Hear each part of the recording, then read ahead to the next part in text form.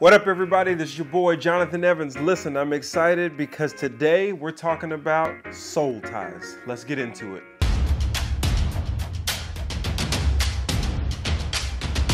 Yo, listen to me now. I know this is a big topic that a lot of people have gotten caught up in, that a lot of people have experienced, and that is soul ties. When you're tied to someone, your soul is tied to that person, and you recognize that now is the time where you realize that it's time to get away. It wasn't the right choice. You need to make a break. You need to make a run. You need to move in a different direction. And that's when you actually come to the realization that you have a soul tie with that person because you're not able to pull away. You keep going back to something that your mind and your heart, the Spirit of God is telling you, this is not right. This is not where God wants you, but you are caught. Galatians 1 talks about being caught in sin or being caught in a situation that you don't want to be caught in. And you're stuck in that situation because it's only when you try to get away that you realize you can't get away. You realize that you're actually caught up in a soul tie with a person that is not your soul mate. That's not the person that God wants you to be with or the situation that you need to be in. And soul ties a lot of times have to do with our relationship that we have with the person, not just mentally, not just emotionally, not just from a purpose perspective, not just from a feelings perspective, but also from a sexual perspective. That a lot of times we're tied in a knot with someone, not just because we like them or just because we love them, even though that's part of it, but it's also biology. We've had a sexual relationship with him, and God has so wired a covenant. God has so wired covenantal connection through sexual relation that when we have sexual relationship with someone, our body actually releases oxytocin, which is a hormone that bonds you to that person. Because when God created sexual relationship, he created that consummation and that covenantal connection to be a bonding agent, the final bonding agent or activity that happens that says, this is where we're going to be and this is where we're going to stay. I mean, God has so wired our bodies for the covenant that he has created called marriage, and the way that he has created it and the way that he has designed it is for us to not ever have to get untied. It's for us to not ever have to tear away. It's for us to stay with the person that we have covenanted with, not just from a commitment perspective, not just from a relational perspective, but also from a God covenantal perspective when it is consummated through sexual relationship. And when that bonding agent is released, when oxytocin is released, God has so wired our bodies that we should not have to ever get untied from the tie that has been developed in the relationship. Listen, that's why it gets so hard. That's why the first person that you have sexual relationship with normally is the hardest to ever break away from, because that's when the most oxytocin is released, the first time you have sexual relation, because that first time is supposed to be the last time as it relates to the person that you're going to be with. Because from a covenant perspective, it is consummated through the sexual relationship, which is why a woman bleeds on the man. Because covenants in the Bible were sealed in blood. Jesus shed his blood. That is the new covenant, which means you cannot be separated from him. The spiritual oxytocin is released when his blood was shed and you accepted and received. You received the sacrifice that Jesus made. The spiritual oxytocin is released, and nothing can separate us from the love of God. That's what the Bible says. And when you look at sexual relationship, there's nothing that's supposed to be able to separate you from that covenant. And so physical oxytocin is released because in the spiritual realm, when Jesus sacrificed for us and shed that blood to make us recipients of the new covenant, there's nothing that can separate us. So the sexual relation and the spiritual relation are tied in harmony with one another. That's why when you try to separate from the person that you have become one with through sexual relationship, it's tough. This is what it feels like, doesn't it? It's tearing. It tears you apart to leave that person. to go in a different direction because you were one. And you realize I moved too soon. You realize I didn't do it right. This is not the person that God has for me. I moved on a covenant and became one. The oxytocin was released. I bonded to that person before I made a commitment before God. Now I realized I moved too quick and now I have to move on. It's not right, but you're bonded. And that thing is hard to break. And most people, they separate and they want to come back together and they want to tape it up to try to figure out if they can work it out, only to realize no, it doesn't work out. And then they have to do it again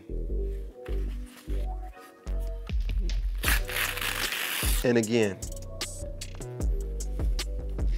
And it keeps happening because you're trying to separate from something that was never supposed to have to separate.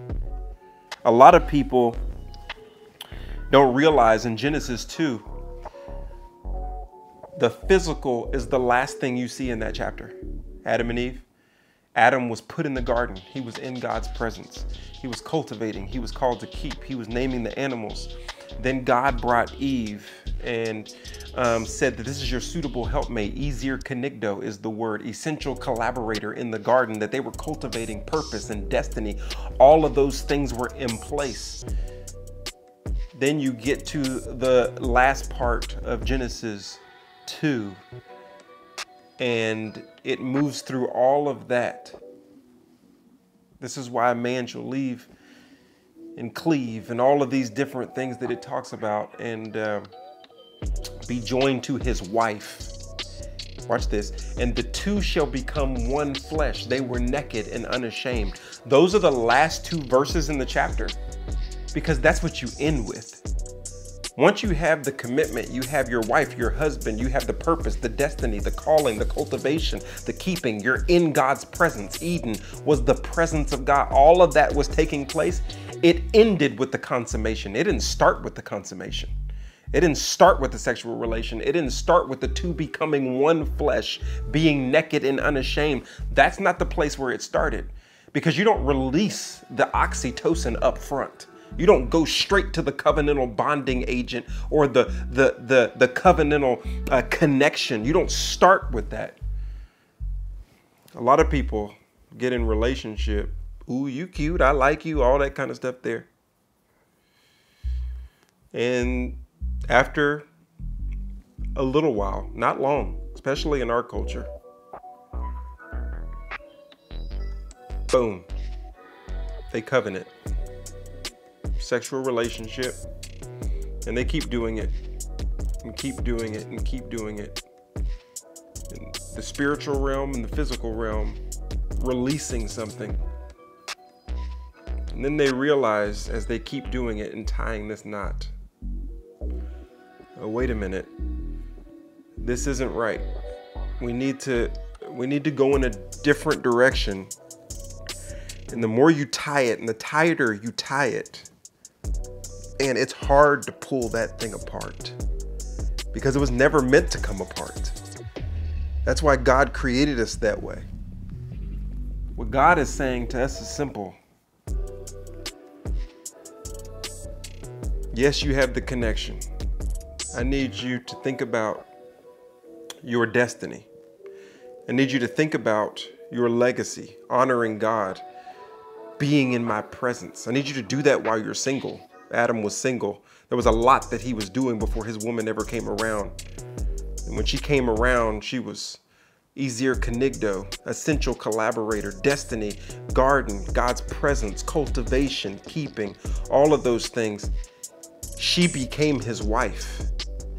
Then the two became one flesh.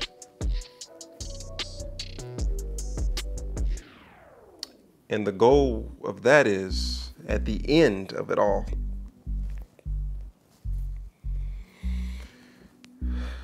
you don't have to try to take it apart, because that's the way it was meant to be. That's why I'm glad for me and Kanika, we dated for 3 years. We never had sexual relationship because we knew, nah, we're not gonna tie this soul in covenant to have to tear it apart. We're gonna find out if this is where God wants me to be. And once I find out this is where God wants me to be, then I'm gonna do it the way Jesus did for us. Full commitment, full covenant, and nothing will separate us. Now, I know some of you may be wondering, well, geez, I'm already in it. I've done it before. I'm already in it now. I'm trying to separate, like I'm trying to go in a different direction. God is calling me. I want to do this differently. I've already messed up. How do I get out of a soul tie? There's no magic potion to that one. Galatians 6:1 talks about being caught in sin. If someone is caught in sin, then a brother is born for a time of adversity. Iron sharpens iron. Bear one another's burdens. You need to be honest with the people who are godly people in your life, who you can say, listen, I'm in a soul tie. It's hard for me to get out. I know that I need to go in a different direction. People have been telling you he or she ain't the one, but you can't take the advice that you know is right and move on because you're tied with that person simply because of how God created it. You and I, we just do it wrong and get ourselves caught up. And it's gonna take prayer. It's gonna take total separation, almost as if one addicted to a drug has to go to total rehab, total disconnection, total community, total opposite direction, total prayer, total submission to God's word, and to let him renew your mind, renew your heart, and give you the time that the locusts have taken away. You need to find community. You need to have your prayer life right. You need to get into the scriptures as it relates to your dependency on God, being caught in a situation, temptation, all of those different things, and have people that can check you in your life until the wound begins to heal. It takes time. It's hard when the knot is this tight. It takes time. When it's that tight, it takes a whole lot of time to get it out. And sometimes you have to use little needles to try to get in there to get that knot out. You need to take that time. You need to take that time to let God work on your heart, to let God work on your mind, your emotions, your mental health, from therapy to friends to faith. But it is not a slow Band-Aid pull. It's, I've got to separate. And you've got to take the time to heal in the right place in God's presence and let his power, presence through prayer overtake you with God's people. You cannot do it alone. It's not magic sauce, not magic potion, but you can do it. And then the next time, you do it the right way.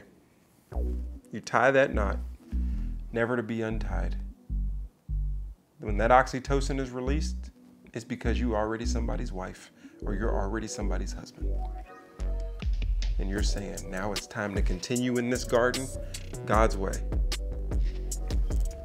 Let's do it. Listen, be steadfast, unmovable, always abound in the work of the Lord, and know that it will not go in vain. Listen, tough subject. I know you might be going through it. Walk with people. Let people walk with you. It's hard, but it's worth it.